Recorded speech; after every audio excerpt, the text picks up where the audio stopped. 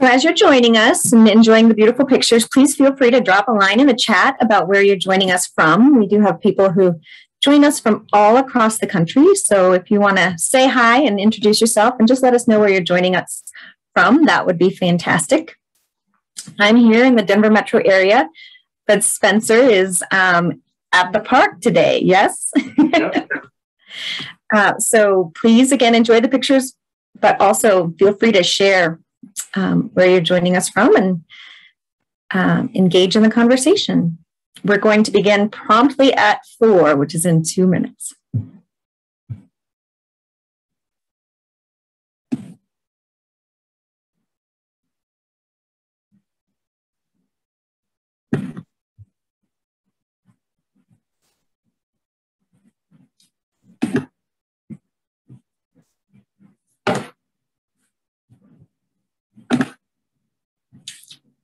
Jan Wright is joining us from Maine Coast. Jan is actually a big supporter of the park and has done some artwork of the dark skies in Mesa Verde. So thanks, Jan. Welcome. And we have Marilyn from Sedona, Arizona. I bet it's beautiful, but probably very warm there today. Thanks for joining us.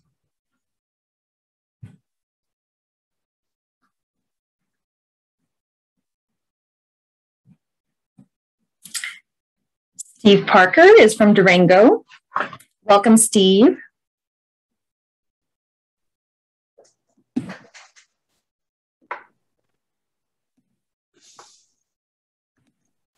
couple more minutes to let people join. Oh, I'm wrong. Just 1 more minute to let people join in. We'll begin promptly at 4.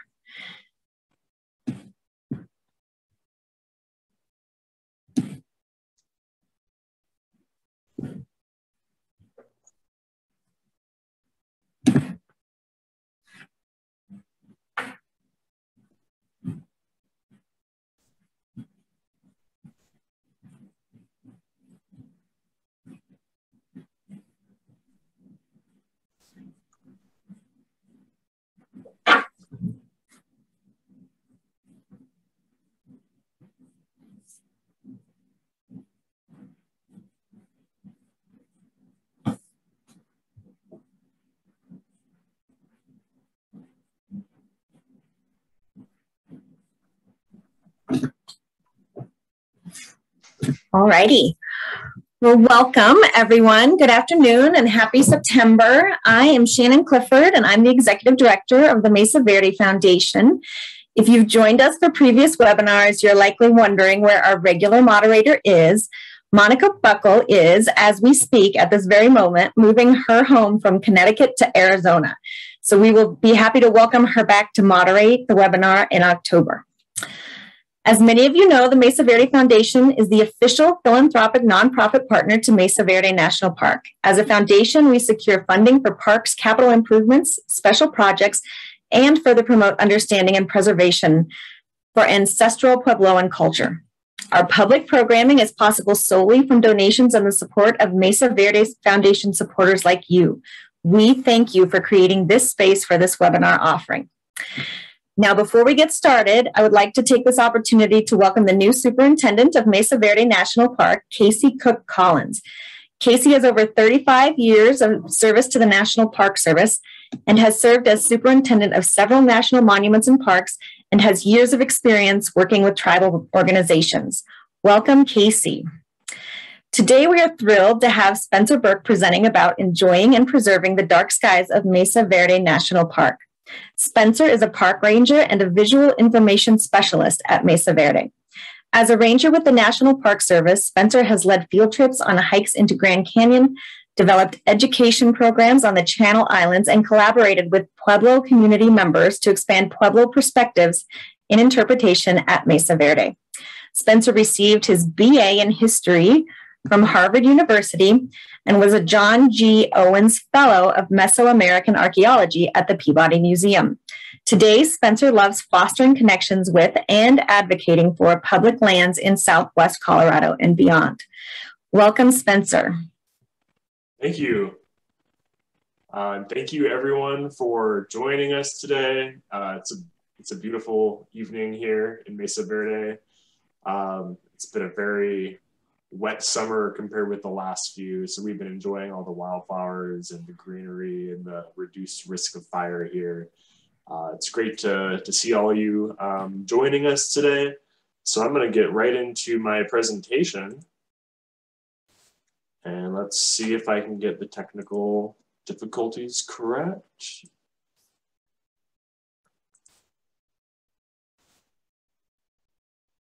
All right, can you all see that? Excellent.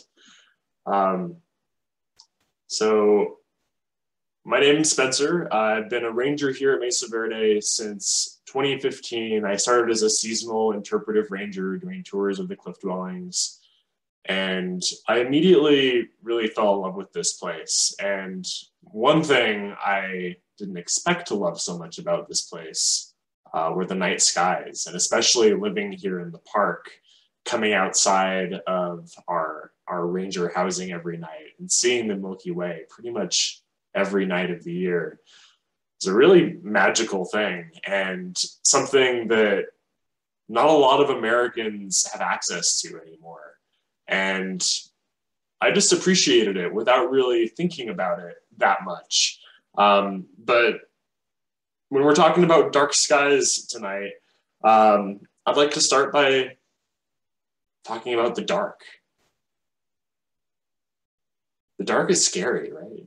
When I was a kid, I was afraid of the dark. I grew up in Southern California and wasn't nearly as dark as it is here, but I remember the house I grew up in kind of edged up against the edge of town, and looking out into the vastness of the night from our backyard terrified me. The unknown of what was out there, hearing the hoots of owls and the howls of coyotes kind of raises the hair on the back of your neck. Are you afraid of the dark? I think a lot of us are. I think a lot of us were as kids, at least.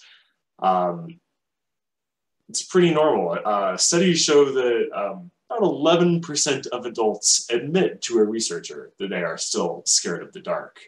And there's very good evolutionary reason for us to be afraid of the dark. This fear spans back to our early ancestry. It goes back to images like that. Researchers have hypothesized that this innate fear dates back to when we were nowhere near the top predators, the apex of the food chain we are today. So predators like this cat here can't really see fine detail or rich color like we can, but they have a superior ability to be able to see in the dark because they have a lot more rods in their eyes. And the rods are the part of our eye that's really sensitive to dim light. So as a result, cats can see kind of approximately the same that we can see with 1/6 of the light that we would need to see that. We humans don't have a lot of these rod receptors. We have a lot more cones in our eyes, and the cones are much better at higher light levels and are capable of seeing lots of colors and a three-dimensional vision of space, of more what our ancestors needed to see. But if you think about walking down a street as it's getting dark and how that fear kind of rises in you, even though we're not being hunted usually by cats and other big predators today, we're still afraid of this time when our ability to see is decreasing and our potential predators is increasing. And so throughout human history, we have created artificial light at night. And for the vast majority of that history, that light was not on all the time and it wasn't very bright. For the vast majority of that history, we were gathering around campfires and talking. And from there, our ancestors developed all sorts of different artificial lights to use at night. Torches, oil lamps, candles. This illustration On the upper left is a storm petrel, which is a very oily seabird. And in my ancestral homeland of Scotland, people actually would dry out this oily seabird, stick a wick down its throat, and use that as a candle at night. And this is because for the majority of human history, lighting at night was incredibly expensive. Wax and oil cost a lot of money. Back in Babylonian times, when people are using these clay oil lamps, like you see in the top middle of the image, a day's labor would buy you enough oil to light a lamp for about 10 minutes. So this was a very precious resource, being able to see at night. Oops. The first gas street lamps come onto the scene in 1812, followed pretty shortly after by kerosene and then incandescent light bulbs. And so it's really only in the last 0.01% of human history that we have had access to much cheaper lighting. I love this illustration here. This is when Broadway in New York City was first lit by electric light in 1881. And you can see the light with the rays coming out of it in this illustration. But what else do you also see in the sky? You can still see quite a few stars there. But New York City, as an example of what eventually happened in pretty much the whole world, got lit up very quickly. So by 1913, you can see how much more light there is. All the building windows, the avenues. To this year, when New York City is one of the brightest places on the planet. Fun fact, the very single brightest spot in the planet is going to be Las Vegas, Nevada.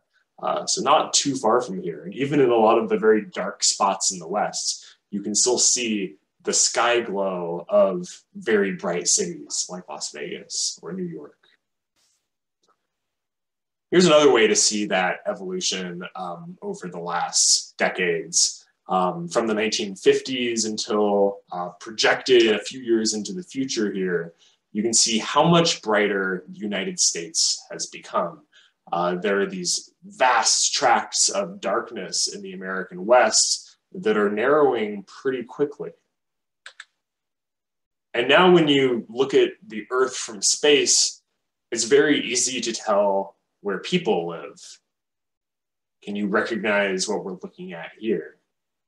This strip of light going north is the Nile, where the vast majority of the population of Egypt lives, up to the Delta.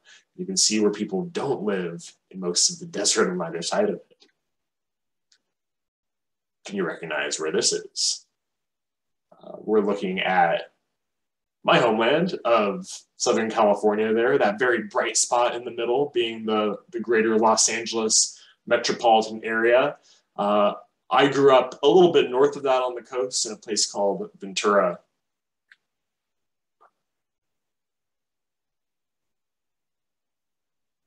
This view is one that I didn't have when I was a kid.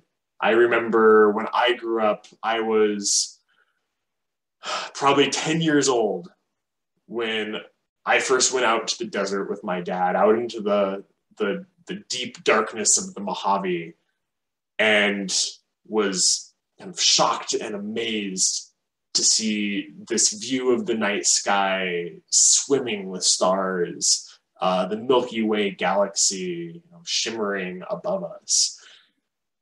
At that time, when I first saw it, I kind of thought this was a special occasion, like it was an eclipse or a comet passing over. I didn't realize that the sky was like this every night out in a dark place like the Mojave Desert.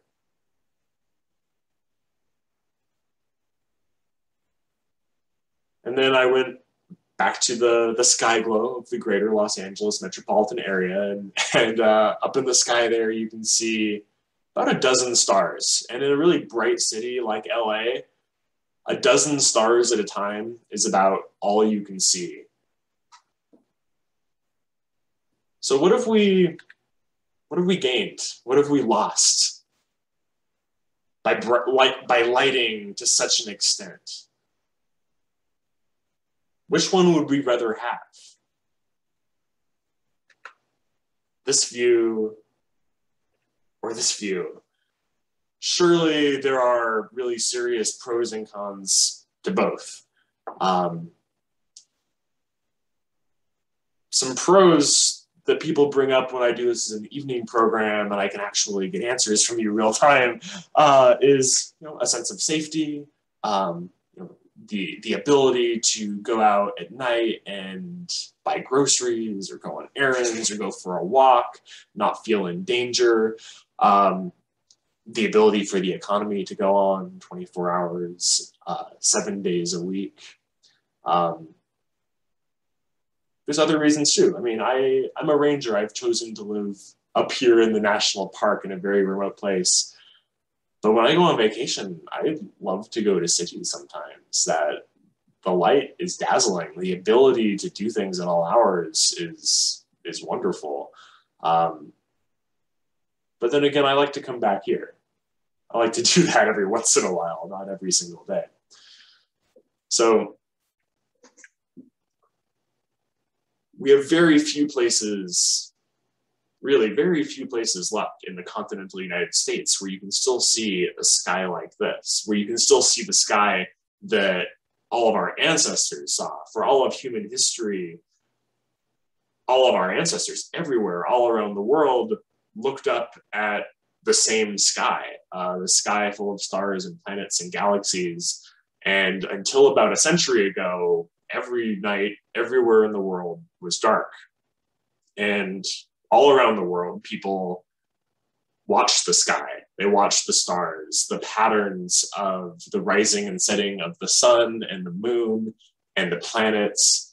And people sat around fires, wrapped up in blankets, looking up, telling stories about those celestial bodies and their passage across the sky. And around the world, a lot of those stories are similar. People noticed the same things. They had similar explanations. They used those patterns in very real ways. Their observations helped them keep track of time and the passage of the seasons. The stories helped pass down knowledge about weather patterns, animal migrations, the rhythm of the seasons through the generations. So you can look up and see, the sun is rising over that butte on this day. It's time to plant, or it's time to harvest. And in that way, the stars, connect us in a really real way to our ancestors. And for most of human history, they were a way that people passed down knowledge. Here in the Four Corners region was definitely the same. It was no different. Up here, we have especially good views of the sky. We have high elevation, less atmospheric disturbance, dry climate. This was a great place to stargaze. And the ancestral people of this landscape, the Pueblo, the Dene, the Nooch, the Apache, like people all over the world, they looked up at the sky, they noticed these patterns, they told stories about them. In places like Chaco Canyon here, as well as Chimney Rock and Hovenweep and Mesa Verde, Ancestral Pueblo and architecture literally reflected and tracked the movements of the celestial bodies. At Mesa Verde, there's architectural alignments that have been observed by archaeologists at Sun Temple, at Cliff Palace, and Balcony House. And surely there's a lot more that we haven't observed yet, because you really need to be in the right place at the right time to see how the architecture reflects the sky sometimes. This is a diagram of Sun Temple from above. This site in particular has long been interesting to researchers who are drawn to its angles and its lines. Jesse Walter Fuchs, back in the early 20th century, one of the first archaeologists who was active here at Mesa Verde, called this place Sun Temple because he theorized that its walls were lined up with the observation of the sun. More recent study, this one is out of Arizona State University, it's from about 2015, suggests that Sun Temple was built, at least in part, to aid in observation of the celestial bodies. And they've determined that Sun Temple, when viewed from Cliff Palace across the canyon, would align with the sunset on winter solstice, as well as the moon's southern standstill set. And that's part of a cycle that happens about every 18 and a half years. The walls of Sun Temple were, the study, they lined up the building with a computer model of where the stars were in the mid-1200s when we believe that Sun Temple was built. And these walls of Sun Temple were found to align with the rise and set of several celestial bodies which are significant to Pueblo people today, namely Vega, the Pleiades, Rigel. Researchers found that these alignments with the assumed construction date are well above the statistic probability of accidental alignments. We have a lot more research to be done here. This is just one study. More people need to look at these hypotheses and confirm them. More studies need to be done. More observations need to be done. And this is one thing that I'm really excited about going forward with Mesa Verde as a dark sky park now, is to pay more attention to Ancestral Pueblo and other ancestral astronomy and indigenous knowledge and science that was taking place in Mesa Verde and around the Four Corners region. Suffice it to say, people in the past were paying very close attention to the sky, much more than the average person today is. And today, these dark skies at Mesa Verde are a very important piece of the cultural landscape of this park and of this region. This area is one of the darkest spots in the country, and it's not really intentional. Like, that is an accident.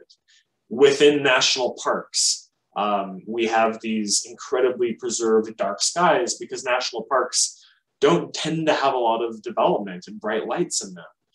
When the National Park Service was created back in 1916 with the Organic Act, Congress declared that the point of the Park Service was to conserve the scenery and the natural and historic objects and the wildlife therein, and to provide for the enjoyment of the same in such manner and by such means as will leave them unimpaired for the enjoyment of future generations.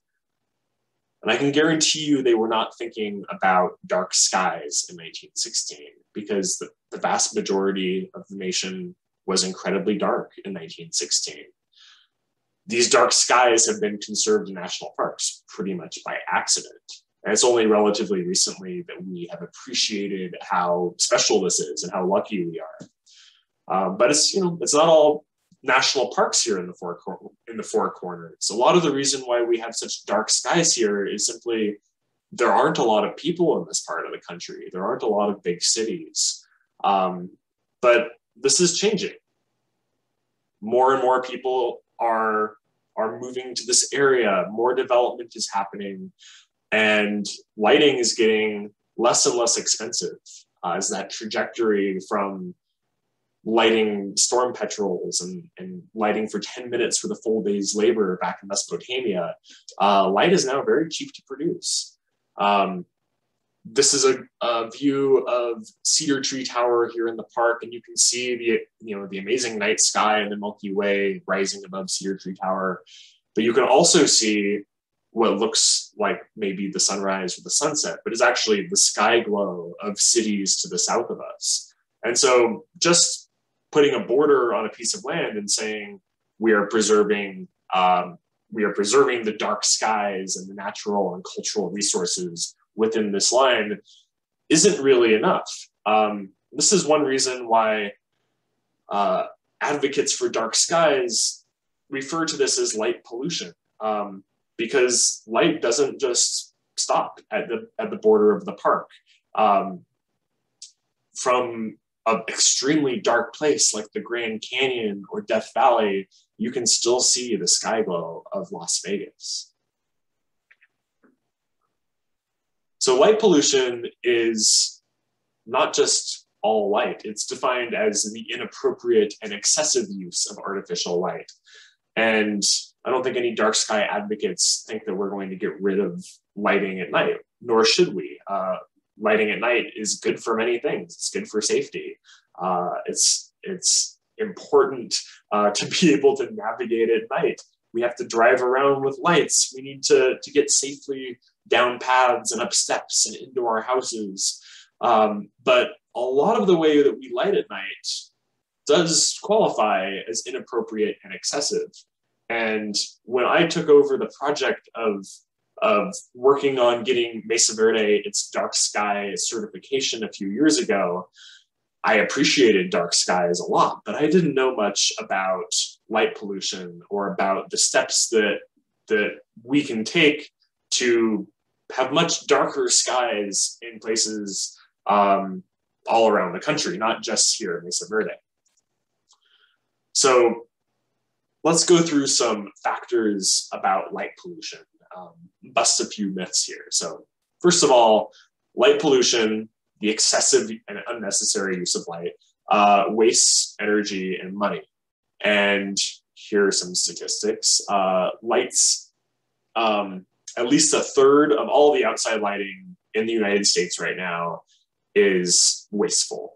That costs about $3 billion a year in the United States. It creates as much pollution, emissions to power those unnecessary lights as 3 million cars driving every year. Brighter also doesn't mean safer. This was a little counterintuitive to me, because you think when you're walking down the street and you have bright lights, you can see no lion is going to get you, no robber is going to attack you. But there's actually never been a scientific study that has found any correlation between lighting and safety. A very large study in the United Kingdom in 2015 had three different groups of communities. One group, they kept the lighting exactly as it was. One group, they reduced the lighting in the communities by about half. And then the third group, they turned off outside lights entirely. And between those three groups, they actually found no change at all in incidents of crime, no change at all in traffic road collisions. And this was in 62 municipalities around the United Kingdom.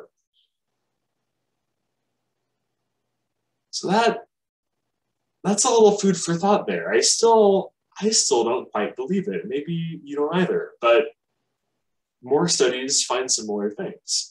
A few years ago, the city of Chicago conducted a study where they started lighting alleyways to see if that would reduce crime in those neighborhoods. And what they actually found was an increase in crime.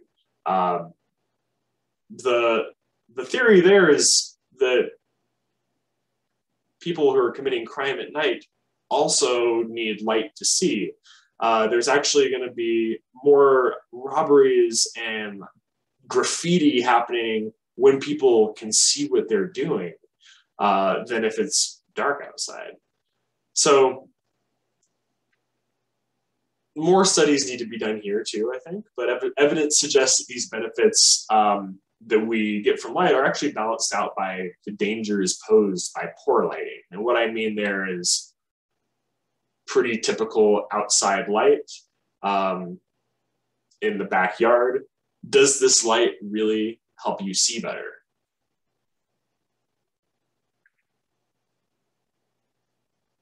Could you see that person standing there with the glare of that light? This is one example of how a lot of our outside lighting is actually designed pretty poorly, because a lot of our light goes straight into our eyes, which blinds us to everything around it. So to design a light that actually helps us, it should be pointed where we need it and not into our eyes. So that means putting a shield on it. So the light isn't escaping out the top or the sides, but it's pointed down to where we actually need to see at night. Nighttime safety is about having not a lot of light, but the right light in the right place. So far from being contradictory goals, lighting our nights for safety and controlling light pollution actually go hand in hand, because a light that is shielded appropriately on the sides and the top also isn't sending a lot of light pollution up into the sky, creating that sky glow. So for me, this is one of the most compelling arguments for reducing and controlling our light at night to actually make us safer. In a similar way, having bright lights along roadways creates a lot of glare, which makes it pretty hard for older eyes to see. Eyes that have cataracts, the light, very bright lights on roadways actually makes it a lot more dangerous to drive than having very low lights that are directed down. Next is artificial light at night is bad for our health. Is this a familiar image for us? I'm a ranger. I don't really have cell phone service at my house here in the park, but I still spend way too many evenings looking like this in bed. There's a lot of research that has gone into the topic of people being awake at night. A lot of us work at night, night shifts. There's,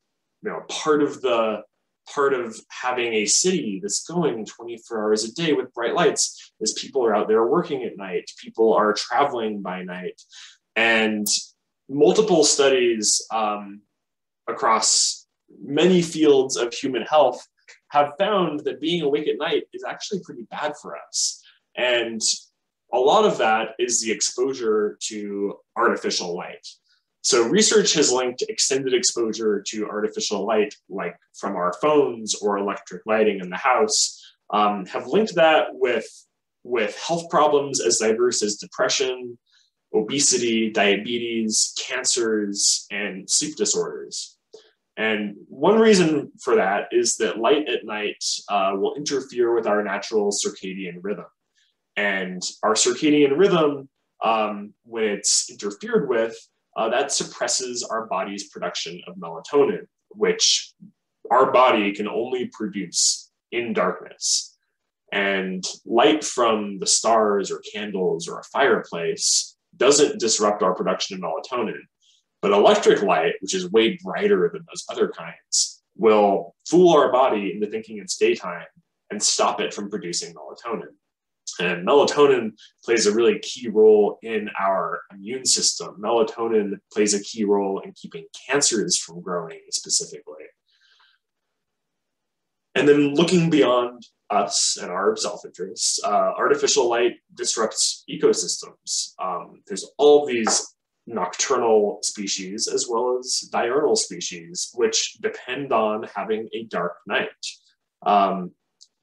Artificial light in Florida, for example, leads sea turtle hatchlings away from the moon's reflection on the water and towards the city to their certain doom. Amphibians depend on a dark night for their mating cycles. Birds depend on a dark night for navigating by the stars. Birds and moths and butterflies and many other migrating animals, just like our ancestors, realize that the North Star and the constellations around it stay in the same place all year round and actually look for those constellations to navigate by at night. If they can't see those stars, then they're lost. So what can we do about light pollution? Well, I'm glad you asked. A few things we can do is reduce the lights we have outside our house.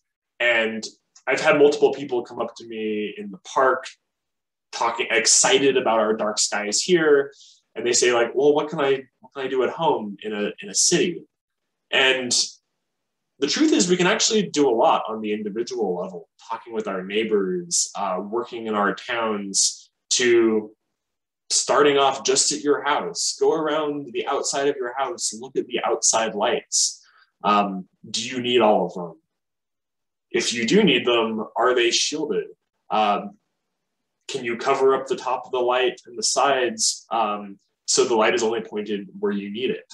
Another thing we can do is just change the bulbs. Warmer temperature light is way less polluting. The wavelengths of kind of warmer oranges, red lights, amber colors doesn't travel as far as the cooler temperatures, like the blues, which travel a lot farther.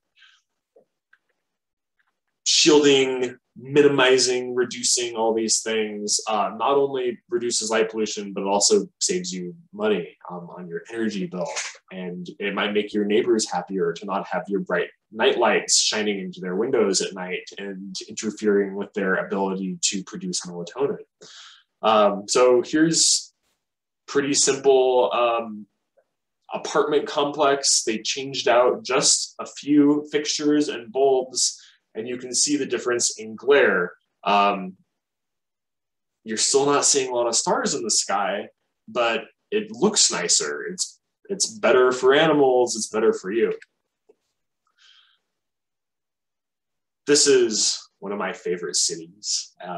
Does anyone recognize this view right here?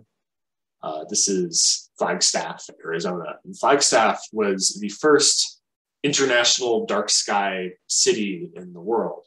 And it's a pretty large city of about 120,000 people, larger than the city I grew up in California. But they have taken a lot of these steps on a citywide level to reduce their artificial lighting. And as you can see, there's still that classic Route 66. There's neon signs. This looks like a bustling, lived-in city. But a lot of the color temperature is warm, and so it's less polluting.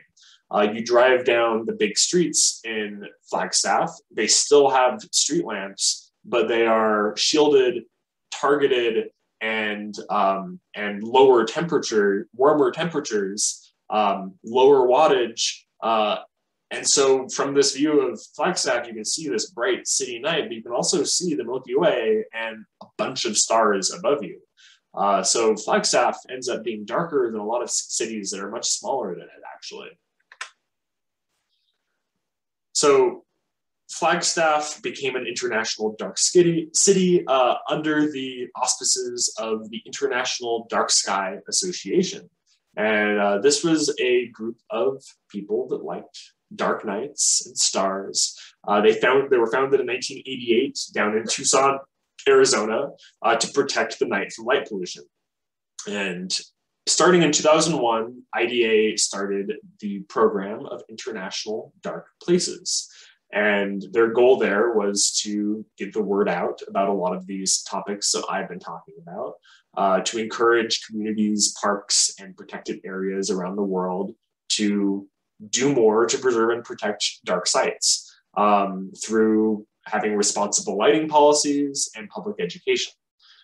So the very first International Dark Sky Place under this new IDA program was just across the border from us over in Utah, in Little Natural Bridges National Monument, which is now surrounded by Bears Ears National Monument in Southeast Utah. This was the very first International Dark Sky Park. And I believe that was declared in 2006 or 2007. And the program had kind of a slow start, but it's been gaining momentum. And this year, Mesa Verde became the 100th International Dark Sky Park. And there have been many more since we got our certification earlier this year. So our efforts to become an International Dark Sky Park began back in 2014. And since then, there have been a lot of rangers, park partners, and volunteers who have dedicated themselves to this goal of drawing awareness to Mesa Verde's dark skies and protecting it. So what does it take to become a dark sky park? I volunteered to take on this project about 2 years ago. And I thought it would be pretty easy because when I look outside of my house at night, I see this view basically, not point look at, but this sky. What more could you need to become an international dark sky park than internationally dark skies? Well, it turns out there's a little more to that. And to be honest, I didn't quite know what I got myself into when I volunteered for this project. So that first thing, sky quality readings, is actually determining how dark is the sky, documenting the dark skies with photos like that, showing the Milky Way, but also documenting the threats to those dark skies, taking photos of the light domes around the park and measuring those over time to see how much they're growing. We needed to do an exterior lighting assessment, which was cataloging every single outside light in the park and determining if it was dark sky friendly or not. Then we had to come up with a lighting management plan to figure out what we were going to do with all those lights that weren't dark sky friendly, figure out a plan for how to put any future lights in. We had to come up with a plan for how to monitor our darkness over time and evaluate the threats that our dark skies face. We also had to demonstrate leadership and partnership in dark sky restoration. So we had to cooperate with partnering organizations, get out into the local community to get the message out about dark skies. We had to interpret it for guests, for visitors here at the park. And we had to reach out to the community and see if this is something they're willing to work with us on. Because as we already talked about, you can't have dark skies all by yourself. You can't just put a board around the park and expect your dark skies to remain there. So these are our photos of light domes around the area. These were taken by the National Park Service Dark Skies program over the Farview Lodge and from the Farview archaeological site, sorry. These are some photos that I took. This is from the campground from Moorfield Canyon showing the Milky Way. And here's one from the Farview Lodge looking south towards the light domes of Farmington and Shiprock. Then we got one of these little boxes, which is called a sky quality meter, an SQM. And this was one of my favorite parts of becoming a dark sky park was, even for rangers, a lot of the park is closed at night. And we put together a group and got special permission to go all around the park at night, taking readings of the dark sky quality. So this was a great opportunity to get out and see some of the nocturnal wildlife, some of our animal neighbors, gray foxes, gray horned owls, a mountain lion. And basically all you need to do to take a sky quality meter is get one of these little boxes, you point it up at the zenith straight up, press a button, wait a few seconds for it to beep, and then it gives you a number. And we went to these 13 sites around the park. We took 5 measurements at each site, and the number comes in units of magnitude over square arc seconds. And I haven't taken a physics class since high school and didn't care for it very much then. So I really have no idea what magnitude over square arc seconds means. But to qualify as a dark sky park, we were looking for an average number of 21.2. And as you can see here, we had a grand average of 21.334, which is pretty dark. It gets darker, but it also gets a lot brighter. So congratulations, we determined that we do in fact have very dark skies. So this is a lot of text. This is, I'm glad I didn't have to do this part of our dark sky application. We had help from Dr. Brian Bullinger, who's a professor of civil engineering at Ohio Northern University. and he's been very involved in the dark sky movement. And he came out to Mesa Verde and conducted our exterior lighting assessment and inventory. So he went all around the park, took notes on every single outside light in the park. And, you know, I was kind of surprised. As a national park, I don't think of us as having a lot of lights. Dr. Bollinger found 964 lights around the park. And he determined that only about half of those were compliant with dark sky friendly rules. In order to qualify as a dark sky park, we needed to have 2/3 of our lighting qualify as dark sky friendly. So the next step was getting from 50% to 67% dark sky friendly lighting. And the place we started there on that project was up at the Farview Lodge. This is the largest concentration of outside lighting in the park. About 42% of all the outdoor lighting in the park is around the lodge. And this picture on the right here, you can see the old lighting at the lodge. And I actually grabbed this photo from a TripAdvisor review for the lodge, where the person gave it 1 star because of its terrible dark sky lighting. All we did to fix the dark sky lighting was take out some light bulbs and put in new ones. So our park partner, Mesa Verde Museum Association, purchased for us 284 dark sky friendly LED light bulbs. So those are under 2700 K, under 500 lumens, warm color light LED light bulbs. They donated those to us, and we changed out 150 bad bulbs for the dark sky friendly bulbs around the lodge. And I know there is a joke in here about how many rangers it takes to change out a light bulb, but I'm going to refrain from making it. It was two teams of volunteers and a couple of rangers that spent a day going around the lodge changing out 150 bulbs.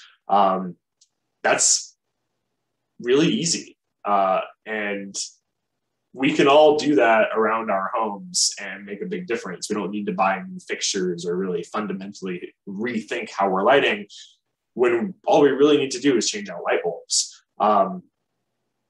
I lived in the park housing next to the lodge my first season here in 2015, and the lodge was bright. If you wanted to really appreciate the stars, you had to go away from the lodge. Now, you can go up to the lodge and there's still some light bulbs that need to be changed, but you can see the Milky Way coming right out of one of those hotel rooms. And so that was an extremely easy, inexpensive fix that really improved the visitor's experience of dark skies at Mesa Verde. So once that project was completed, Dr. Bollinger came back, looked at all our lights again, and verified that now 67.5% of our exterior lighting was now compliant with IDA standards. We signed an agreement with Aramark to change all of the light bulbs in the concession run facilities, the rest of them in the lodge, plus the lights down in the campground.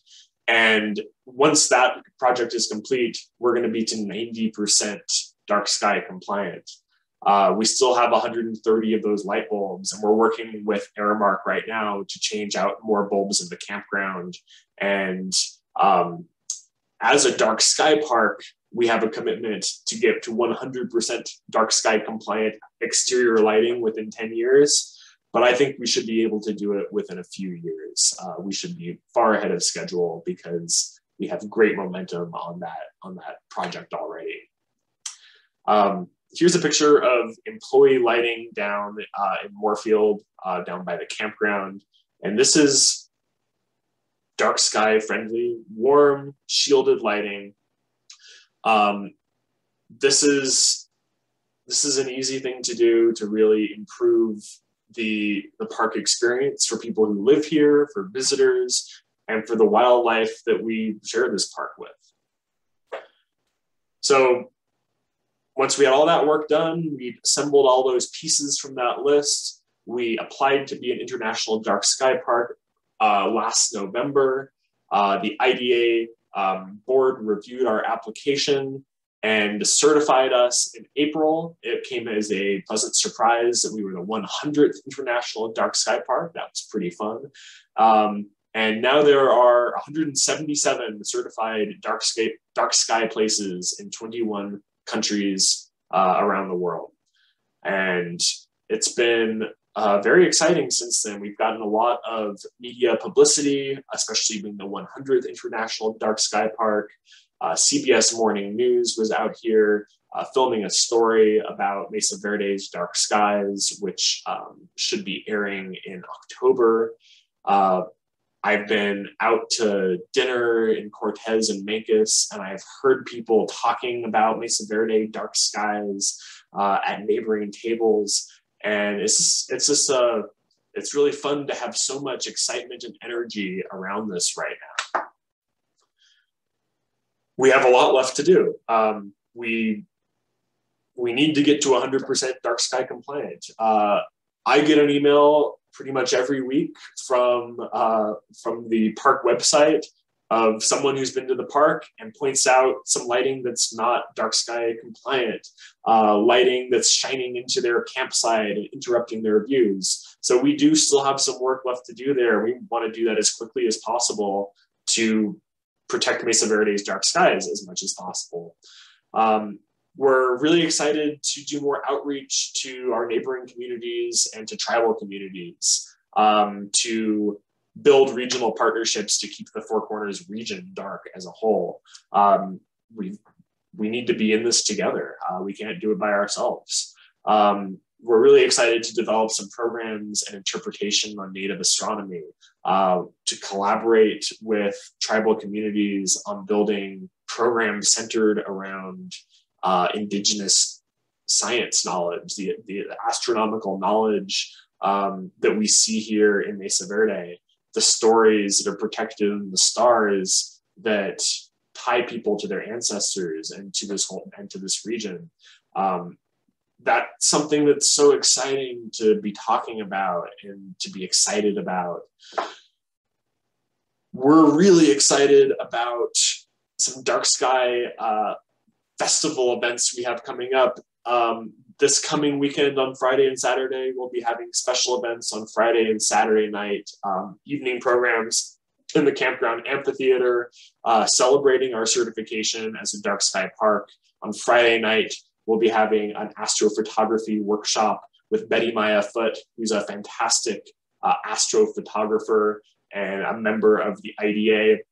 And Friday and Saturday night, we'll be having a talk on astronomy by CU professor Dr. Erica Ellingson. Next week, we'll be having outreach library events at the Mancos, Cortez, and Dolores libraries with crafts and stargazing and astronomy talks. So if you're in the area, I encourage you to come on out to these events, and they'll all be held outside, and we'll be doing our best to socially distance and do it as safely as we possibly can. But we're really excited to see the community and continue this momentum on dark sky protection in the area. Going forward, we're going to be doing a lot more dark sky programs in the park. So please stay tuned. This summer, we had evening programs in the campground every weekend about dark skies in the park. In the past, we've had dark sky stories and telescope viewing at special events like Winterfest that we have in January. We've had star parties in the fall and at our luminaria where the cliff dwellings are lit up with lanterns in December. And going forward in this strange pandemic time, I'm not exactly sure which of those special events will be happening this fall and winter, but stay tuned. And going forward, Mesa Verde will be hosting a lot more events celebrating and enjoying our dark skies.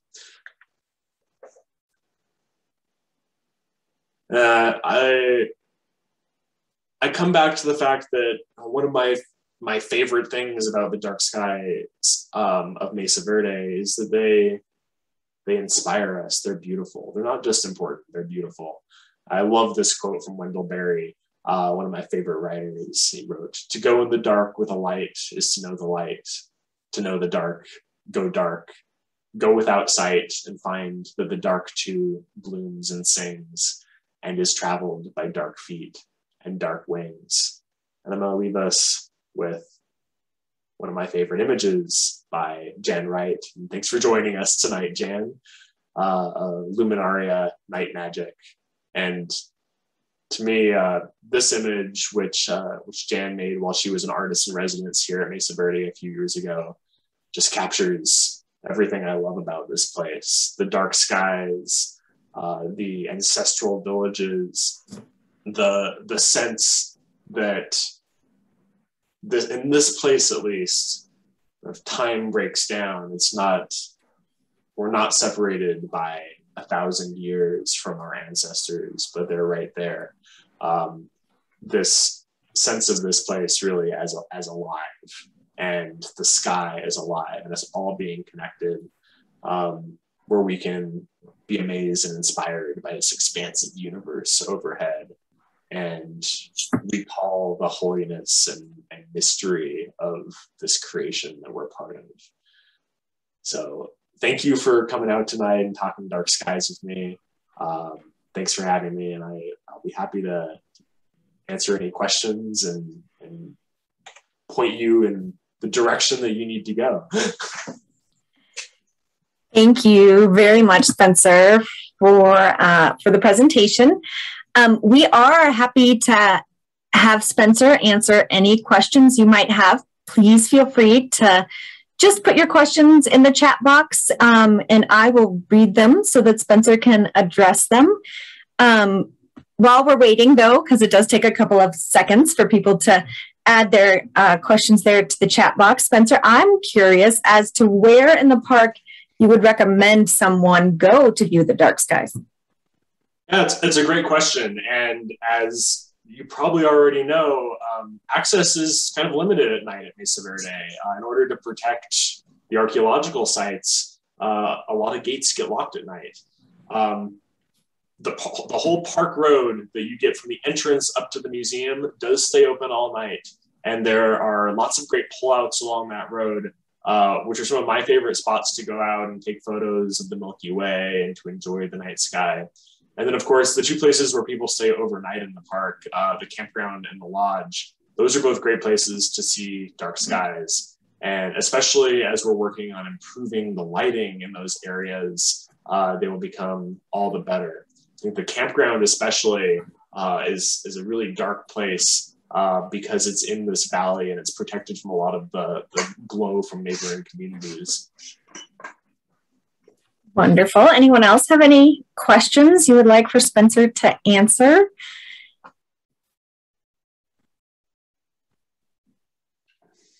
Oh, we do. What kind of support do you get from the National Park Service for these initiatives? Is there common fund for lighting improvements at different parks? Oh, also a great question. There's a lot of support, actually. There's a National Park Service Night Sky and Natural Sounds Division, and they're headquartered up in the Denver area. And so when I first took over our application and was a little overwhelmed by all this technical jargon and those pages and pages of data on all of our exterior lights, and I wasn't really sure what to do with all of that, I reached out to the Night Sky Division, and they really held my hand and walked me through a lot of that and put me in touch with people in the area like Betty Maya Foote, who took a few of those dark sky photos in the presentation and works for IDA. There's a lot of interest in it, and a lot of parks in this area are becoming dark sky parks right now. Canyons of the Ancients National Monument is working on their application, and I think they'll probably become the newest park in the area. And a lot of parks around here are already dark sky parks. So we're sharing resources more and more Tomorrow, I'm driving down to Aztec National Monument to pick up an inflatable planetarium that the Chaco and Aztec have used in programs, and to get trained on how to use that in programs here. Mesa Verde put in a project grant to cover the cost of all of our lighting retrofits. And that looks like it will probably get approved this year, and will fund that whole project of retrofitting a lot of our historical lighting, where for the historical integrity, it's a little more difficult than just putting a new fixture on, but we've got to get a little more creative about how we do that. So yeah, I have felt a lot of support, luckily. Wonderful. Anyone else interested in asking a question? You're about to see my nerd side come out if you don't ask questions. Here we go. Seth Bradley. Do you have to get a recertification periodically? And if so, how often do you have to do that? Yeah, so every year we need to submit a progress report to IDA. We have to take those measurements with the sky quality meter every year from the same spot. So part of the reason for that is to track how light from the neighboring communities and light from inside the park is changing the dark sky quality from year to year. I think that rather than it being a recertification, it's kind of like proving that we shouldn't have it taken away from us.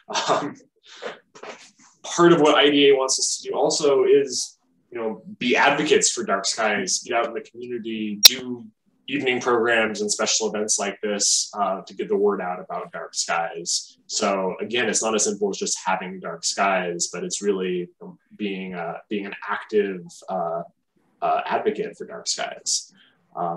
So we don't have to submit a progress report this year because we were just certified. But next year, I'm already excited to get out to the dark corners of Wetherell Mesa at night and see some more wildlife. Wonderful. Anyone else? These are great questions. So while we're waiting for someone to type in another question, Seth, or Spencer, I'm sorry, I was talking to Seth here a second ago. Spencer, you mentioned doing some programs on what the ancestral people, the ancient peoples, really saw in the skies. And how will you go about that? What does that entail? Well, we're really excited to build some programs with tribal communities. There's a great group. Some of you may have this book already. If you don't, I'm really enjoying it. You can see I'm marking it all up. It's called Sharing the Sky, and it's about Western and Navajo astronomy. And it's by a group, Native Sky Watchers, which is interpreting indigenous astronomy and indigenous science in really cool ways. We've been in some conversations with some of our tribal partners about how to build programs, like science programs with tribal schools, and really get them excited about what their ancestors were doing here at Mesa Verde, and how that's, it's not just archaeology, it's not just ritual, it is science. You see that in places like Sun Temple, where these studies recently are showing extremely sophisticated uses of astronomical knowledge and geometry and architecture kind of all coming together in this place that we can still see it. I mean, it's obvious that our ancestors were all looking at the stars, but it's so exciting to me to get into the details of that. What were people seeing in the sky? How were they using that knowledge in their everyday life? And in some of the descendant communities like Hopi and Zuni, there are still members of the community who are in charge of making these observations of the celestial bodies, and that helps to set the ritual calendar in places like Shingopabi on the second mesa. So we're excited to work more with the tribes on building that knowledge. And we respect that a lot of knowledge about the sky is not for outside consumption. I spoke with Governor Brian Bayo at Acoma Pueblo, for example, and he said, like, oh yes, dark skies are very important. We're really happy with everything we're doing, but really that's private knowledge and we're not allowed to share any of that with the outside world. So helping people understand that it's important, even if we can't give all the details, I think it is an important thing that we can be doing here at Mesa Verde too. These skies are a cultural resource, not just a natural resource. That is wonderful. Now we have two questions coming in. Another one from Seth, and he says, are there neighbors or close towns that do not cooperate? And what towns might interfere with the dark skies? So when we were working on our application, we reached out to our neighboring communities and we got letters of support for our project from all of them. So from Cortez, Mancos, Dolores, Durango. I think there's a lot of interest in the area in dark skies, and we recognize that it's a boon to our quality of living to have the Milky Way above us, but it's also an economic boon. You know, people come here to enjoy the dark skies. People are coming to Mesa Verde this year to see the dark skies, not just to see the cliff dwellings, but they're coming here expressly for that reason. The City of Cortez website has a picture of dark sky over the mesa as their main picture on their website. I've talked to community members in Mancos who are excited to get Mancos declared as a dark sky community. Going forward, I would like to work more with communities that are farther afield too, because it's not just about the communities that are right next door, but like we see the lights from cities that are across the border down in New Mexico and in Utah, and working together to get the word out and improve dark skies all around the whole Four Corners region is something that I am excited to be doing more of going forward, especially as a lot of national parks in all these Four Corners states are now working on becoming dark sky parks. Wonderful. And then one from Jan. Jan, thanks for that beautiful artwork that we got to see there at the end. Jan asks, does the work include archaeoastronomy, and is there someone at the park who specializes in studying alignments with star and lunar events? Yeah, great question too. There is not someone in the park that specializes in it. And coming from an archaeological background myself, I think there has been a healthy skepticism about archaeoastronomy in the archaeological community. There's a lot of kind of hokey ancient aliens alignment stuff in decades past, especially, which I think has kind of given archaeoastronomy a bad name. So we have this speaker coming in, Dr. Erica Ellingson, who's professor of astronomy at CU Boulder.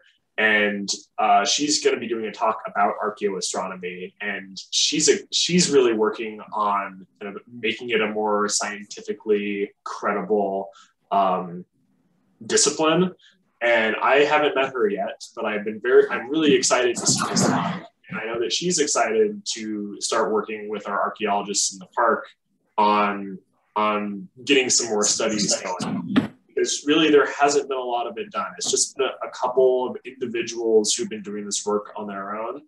And hopefully going forward, we can be a little more systematic and scientific about it. Wonderful.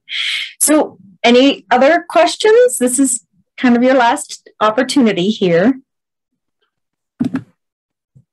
I just posted Spencer's email in the chat box in case other questions come up as you're talking about this with a friend, or sharing the knowledge that you learned today and just need a little more to share. Spencer has graciously agreed to answer your emails. Also, for those who weren't able to attend or who missed a portion of the program, you will be able to view a recording of this program on our website within the next couple of days. We will post a link to the recording, And of course, you're welcome to share that with all of your friends as well. Great, yeah. Please feel free to reach out if you have any questions. If you want links to any of the information or the photos in my presentation, I'm happy to talk more about dark skies. And thanks for coming out tonight, and thanks for having me, Shannon and Mesa Verde Foundation. It's really been a pleasure to chat with you all tonight. Well, we appreciate you sharing with us. I know it's something that I'm really passionate about. So thanks for sharing your knowledge, and thanks to everyone for attending. We, of course, appreciate your support. We can't do these webinars if you don't come out and participate. So thank you to everyone, and I hope that you all have a wonderful evening and join us next month for our webinar in October. Bye. Bye-bye.